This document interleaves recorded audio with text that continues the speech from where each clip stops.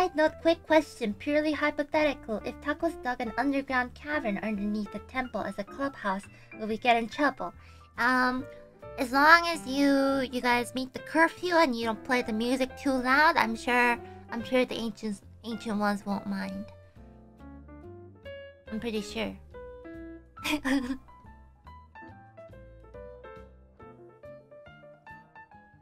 Yeah, make sure no loud music from 2 to 5 a.m. in the morning. Time zones, I don't know, JST. You have a club, I mean.